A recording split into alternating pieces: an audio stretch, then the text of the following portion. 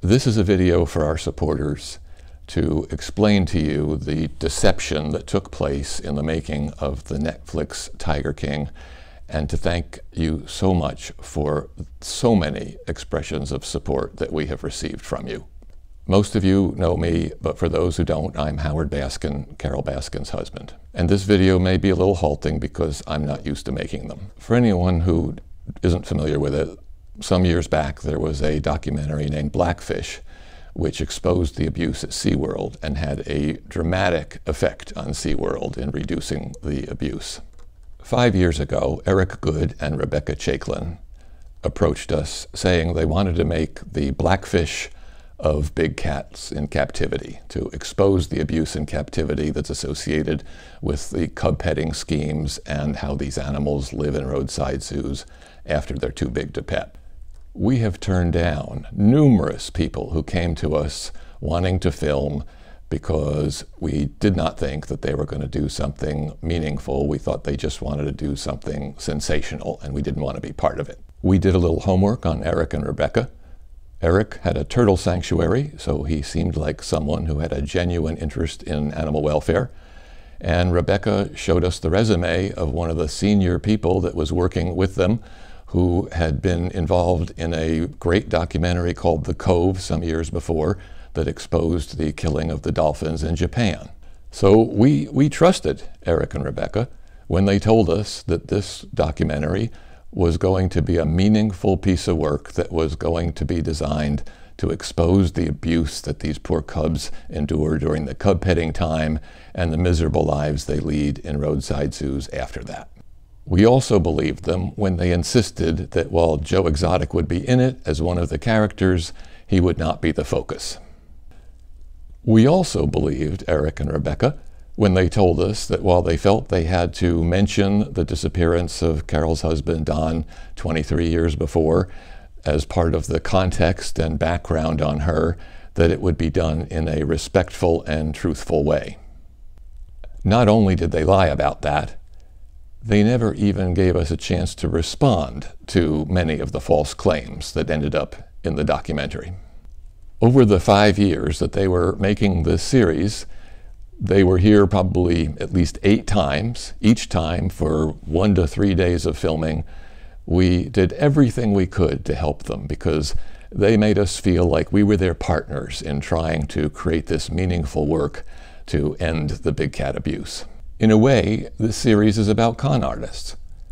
People like Joe Exotic and Doc Antle, who con people out of their money by convincing them that paying to pet tiger cubs somehow helps conservation. In my view, the biggest con artists of them all were Goode and Chaiklin. I believe they are devoid of integrity, don't care about the animals, and clearly do not care about the truth. As far as I can tell, their only goal was to make something as inflammatory and salacious as possible so that Netflix would pay them millions for it. Some of you have had a chance to spend time with Carole in person. Anyone who spends an hour with Carole would come away knowing that there was no way she had any involvement in Don's disappearance, and that the vicious rumors that were spread by his family are absolute nonsense, stuff about meat grinders and septic tanks. This week, Kim Kardashian tweeted asking followers if they thought Carole killed her husband. I doubt if Kim will see this video, but if she were to come and spend an hour with Carole, I know she would have her answer, and I know what it would be. And of course, we would welcome her visiting if she wanted to.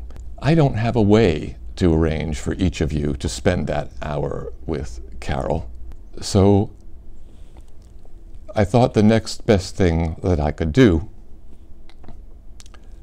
would be to spend a minute or two just personally telling you what it is like to have been her husband and her partner in this mission to stop big cat abuse. In 15 years of living together, we have never had an argument. We have never even had a harsh word where the other one had to come back later and say, "I'm sorry I said that." we make decisions together every week, and we don't always agree.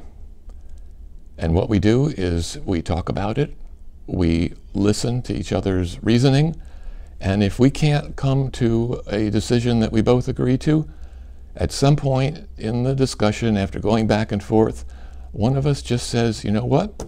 I can see that this is more important to you than it is to me, and let's do it your way. I honestly believe that I am the luckiest man in the world. I cannot imagine having a more considerate or caring spouse. What I'm not sure anyone can imagine is how difficult it is as a husband to have the woman you love so grossly mistreated by people who we trusted and betrayed us. For those of you who are interested, we built a website that goes into, in great detail, the events that occurred leading up to Don's disappearance. That website is bigcatrescue.org/truth. Unfortunately, the injustice in the film does not stop there. We are getting nasty messages from people who believed it when Joe Exotic says that our cages are small. Those of you who have visited, of course, know that our smallest cage is the size of a small house, about 1,200 square feet, and the rest of them are much bigger. You know that the, quote, overgrown weeds that Joe refers to are the natural setting that our cats live in, which is, of course, the best setting for them. All of this is in contrast to Joe's zoo, where most of the animals live in tiny, rectangular, chain-link boxes with pebble surfaces that are totally barren. As most of you know, people can only visit the sanctuary going on a guided tour of 20 people or less, where the guide tells them about the histories of the cats and then uses that to relate to the issues that they face in captivity and in the wild to educate people. The series only showed the one day of the year where we have our annual event called the Walkabout, where 600 people come from all over the country and some from all over the world to visit the sanctuary, to raise money, to donate to conservation projects in the wild. It's the one day where people get to wander around the sanctuary. But the series has people believing that every day we are just packed with crowds of people wandering around all day. Last year, that event generated $35,000 to donate to projects saving cats in the wild.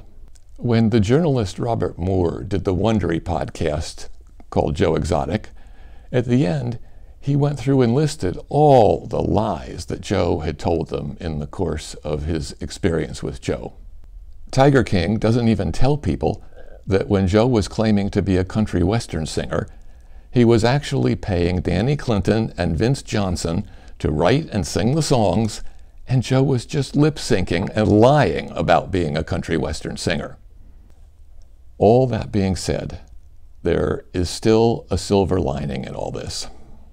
The series is reaching millions and millions of people who probably never had any idea the disreputable nature of the kind of people who operate these cub petting schemes for money. Hopefully, many of the viewers will realize that they should not patronize these places because it just supports this abuse.